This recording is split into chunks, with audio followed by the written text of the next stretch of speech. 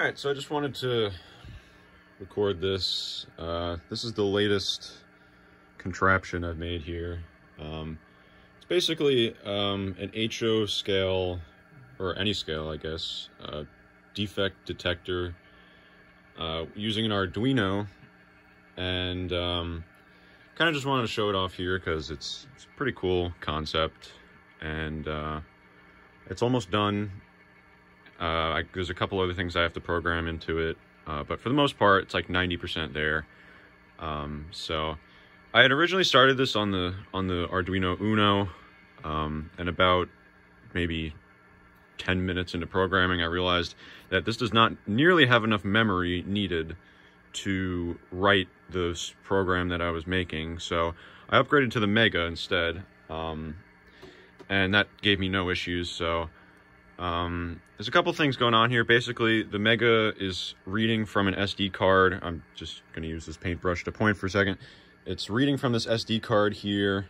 There's two photo cells here. I don't know if you can see that. I could kind of like move this out of the way so you could see it. There's one here.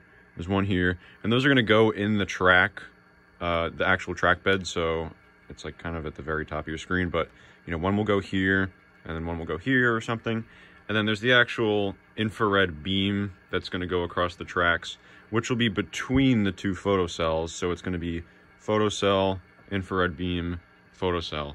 And basically the point of that is so that when one of these is covered up, then it will know to start reading from the infrared beam.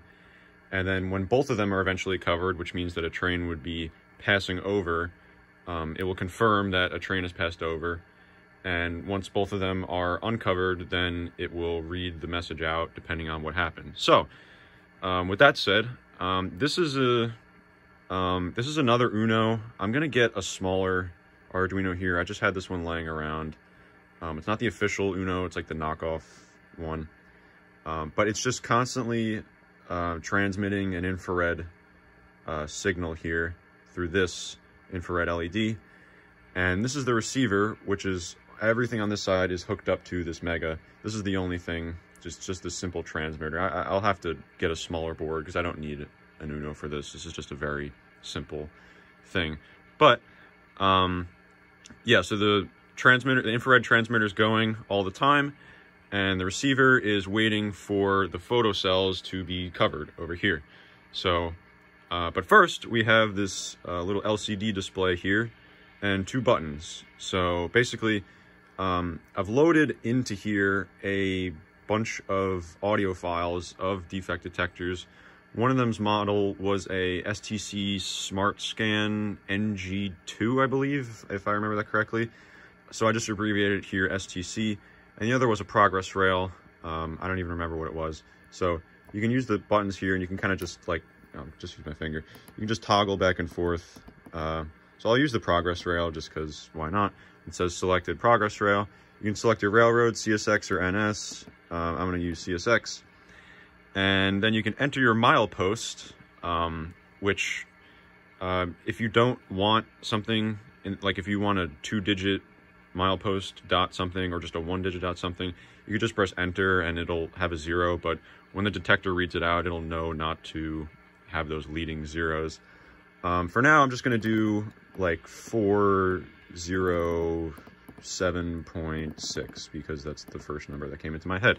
So it confirms milepost 407.6. There's this little on thing. Well, we see here the railroad milepost, and then what we just entered, and it says on here. Now, what I wanted, I'll explain that later on actually, but the A stands for axles, and there's no train detected.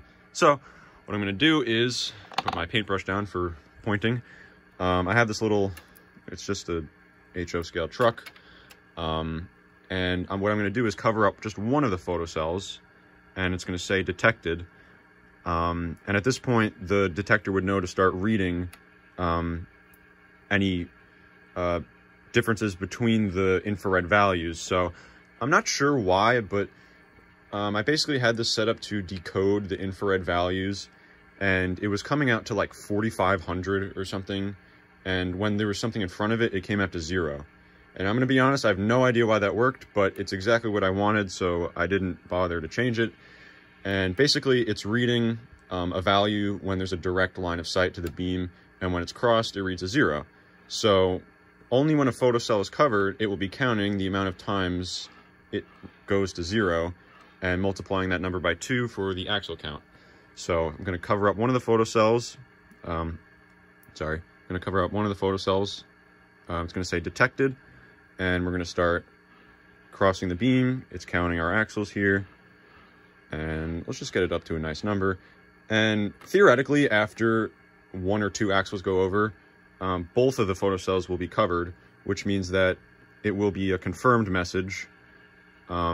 So once both photocells are uncovered, it will read off the message, right? Let's just get a couple more axles here. Let's do 46.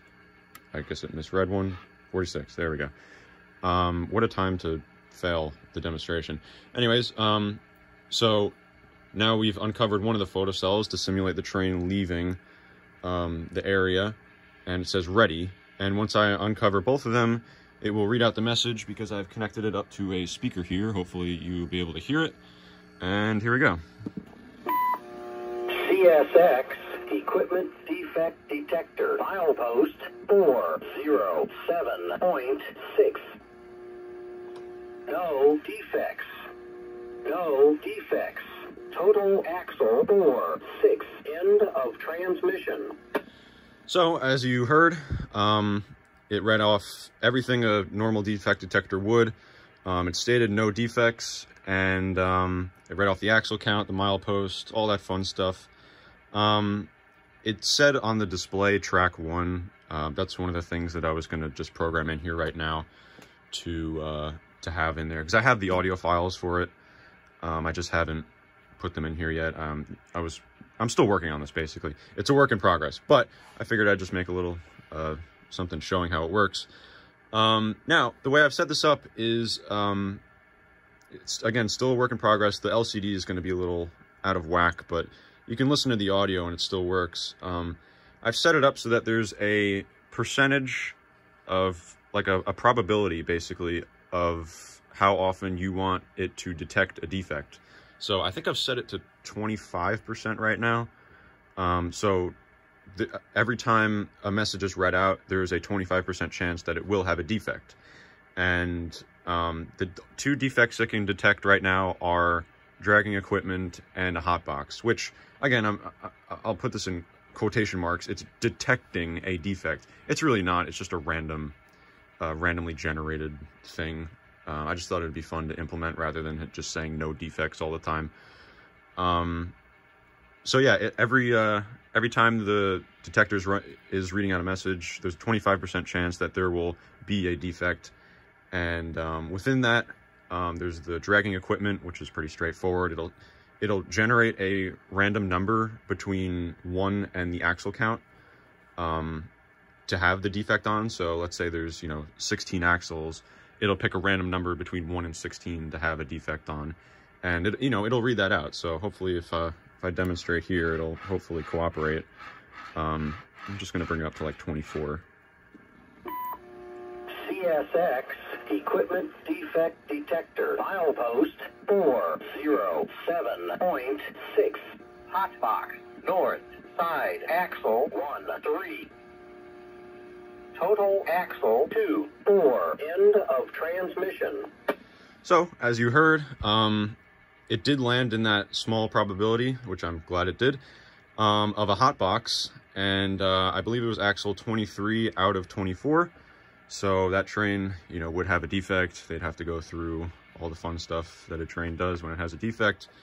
I'm going to try one more time, just see if we can get the dragging equipment. Hopefully, if luck is on my side, we will get all 3 types of messages today. And it does misread axles every now and then, but I'll have to realign this when I actually install it on the layout, so I'm not too worried about any misreads right now. But let's see if we can get a dragging equipment response. CSX Equipment Defect Detector milepost 407.6. Dragging equipment near axle 1-3. Total axle 1-8. End of transmission. Well, I couldn't have planned that any better if that was in my control. But yeah, so you heard there's no defects. There's hotbox, north, south, east, west side, axle. Oh, that's the other thing. Actually, let me reset this so you can hear the other model. So we did progress rail just now. Now we're gonna do let's just do the other option. We'll do Norfolk Southern with the STC Smart Scan. Let's do 3.1 point. And if you go over, you can just keep advancing up. This is basically like the advance button on the left, and this is like enter on the right. It like toggles. Let's do 3.1.6. Now, the other thing I was going to explain is that this little on. It says on. So I've come to the realization that I only have a 4x8 layout here. I mean, it's up here. I don't want to take the phone off the tripod. But, you know, basically by the time this thing was done reading, it would be detecting again. So the thing would be constantly going off. So I just have this little toggle switch here. So when it's in this mode of reading, it'll still count axles and everything. It'll still operate normally, but when it's switched to off, it just won't read out the message, which is cool because I don't want it to read out the message every single time. That would get pretty annoying. So we'll switch it back to on. Now we're on the STC Smart Scan detector. We're also on Norfolk Southern, and you could use CSX or Norfolk Southern on either of these. I'm just demonstrating all the options here. So let's get a good axle count. These audio files for the defects, I'm not really happy with right now. So if it does detect a defect and it reads it out, it's not going to sound very good. So just bear with me. But again, this is still a work in progress, but here we go. Norfolk Southern, milepost 3.1.6. No defects. Repeat. No defects. Total axles 2.6. Detector out. All right, well, there you have it. That's the other model of detector. I suppose I could really just make as many models as I want as long as I have the audio files for it. But I'm pretty happy with these two just because they worked out pretty well. So yeah, I've been testing it with this little truck here. It also works with an actual car. So just for example purposes, you can see that it works. So I'll spare you the reading of that message. But yeah, I'm gonna look for a way to like basically make this project permanent, because right now, as you can see, it's on a breadboard, and I don't really want to keep it that way. I want to you know, solder some connections and see what I can do to make it permanent. And yeah, so this is just my little project. It only took a few days to get up and running. Again, still working on it. I'll probably cut to another video right now of the final version, but this is just the breadboard kind of prototype here, and I'm going to work out adding you know, to read off track, and you could input the track number in the beginning. I'm going to program all that right now, actually. Maybe I should have done that before making this video, but too late. I'm already 15 minutes in, and I don't feel like refilming it. So yeah, that's the HO scale defect detector. This is the temporary prototype version, and yeah, I guess I'll show you the final product right now. Okay, here's the final prototype of the HO scale defect detector. I didn't change much. I redid the wiring. I know it still looks like a mess, but believe it or not, this is actually improved from last time. I decided against leaving in the track number just because I didn't really have an audio clip for the STC Smart Scan version, and I didn't feel like implementing it, to be honest. I still could in the future, I guess, but I left it out for now. So I guess just for why not, I'll do one last readout here. You could see the new style of detecting reading out of the message. Let me turn up the volume here. Norfolk Southern, milepost 2, Niner 5.3, hotbox, north, side, axle 1, 0. total axle 1, 2, end of transmission. All right, there you go. I think it's pretty straightforward. I have it on a solderless breadboard right now. But the plan, let me take the phone off the tripod actually. The plan is to eventually hardwire it to some sort of, you know, circuit board so I could have it in here permanently. So I downloaded this program called Fritzing. It's a very popular, you know, software for people who are making, you know, schematics and diagrams with Arduino. And I was able to recreate, you know, my, you know, jumble of wires here up on the computer. So now I should be able to, you know, pretty easily transfer it over to some sort of permanent setup. So I was explaining before, these photocells here, I have to put them in the tracks in between here.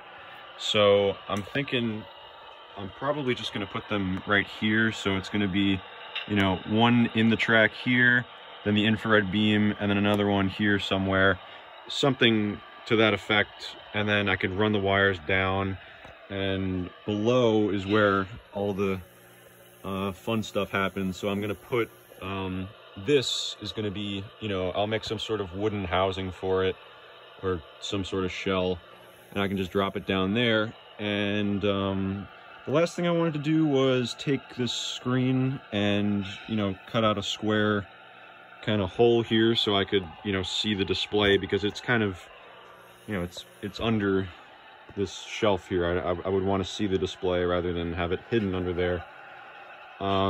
So yeah, I mean, that's pretty much it. While I'm here, I might as well give a little tour of the layout. It's just a little 4x8 that I put together. I got a couple locomotives here. These are all Atlas -8, 8-40 CWs. If you can't tell, I like -8 wide cabs. If you couldn't tell. So that's all these four here. This one I just replaced the board and equipped it with Tsunami 2 sound. So now it's much louder and much better. These other ones have, I'm blanking on the original decoder name. I'll have to come back to that. This CSX, I believe it's an Athearn GP15T. That was the first one I ever got. And in the back there, that's a Bachmann SD40-2. So yeah, I plucked the horn off this one because I think they were some sort of like RS3L or some 3-chime Leslie or something. And because on the decoder, I made it a K5. I just bought one of these off of eBay and I plucked off the horn and replaced it. So it's just a stupid little detail, but it's something that I thought was kind of cool. So yeah, I mean, it sounds great.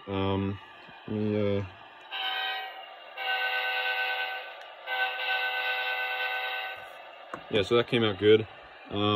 That's a house I just put together, Walthers. I guess these are, I forgot to put these back. Those are supposed to be on the ends of all the tracks. I guess I'll do that now. And this is kind of the beginning to our scenery here. Just, you know, making a cornfield over here, nothing too crazy. This backdrop I got custom printed from modelrailroadbackdrops.com, and I feel like this is an advertisement. It's not. They did not pay me to say this, but that was really the best customer service experience, everything that I've ever had with any sort of product. So I would really recommend buying from them, and it looks amazing. So you know, I'm really, really happy with that. So check out that. I'll probably drop a link in the description if you want to check that out. And yeah, so I guess I'll post a update video when I have the detector hardwired in some sorts and when I install it. And other than that, I think that's about it for now. I just have to transfer this to some sort of you know, hardwired connection on the non-solderless breadboard. So yeah, be on the lookout for that. And until then, I guess, thank you for watching, and I will see you soon.